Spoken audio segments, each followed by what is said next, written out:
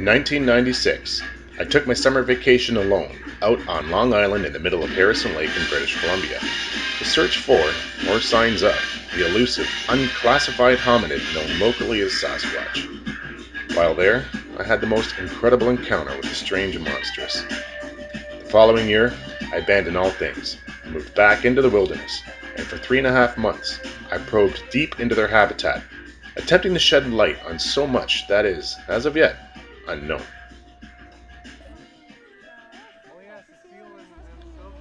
One day, a group of people from the In-SHUCK-ch tribe came to the island in search of a long-lost footprint fossilized in the stone left behind by a deity, a transformer.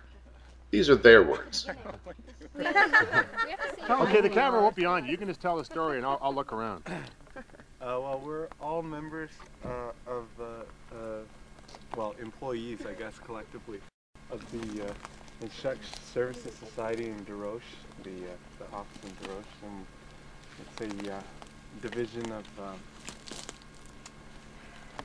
the In-SHUCK-ch First Nations. We're up here right now to try and find what's known as a transformer site. This one in particular is what appears to be a footprint embedded in a slab of rock. Transformers are, in the legends of this First Nation, are mythical. Well, they're divine beings, kind of sent by the Creator Spirit to make wrong things right in the world, to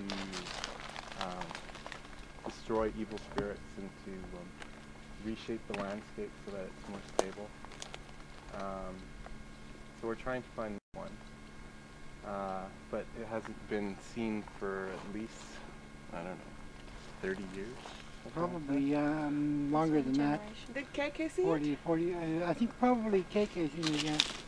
Yeah, and he said it was on kind of like on the eastern. I think it's over there.